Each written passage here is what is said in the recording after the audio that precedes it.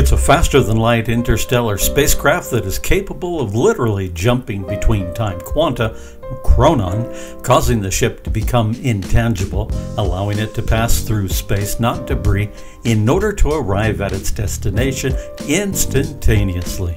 Instantaneous? Isn't that a form of teleportation? It sure is. Doesn't FTL travel violate the laws of physics? As it turns out, no. In fact, the original warp field matrix was originated out of general relativity. It was once believed that nothing could travel faster than light, but when we began questioning the status quo, what we discovered was both shocking and enlightening.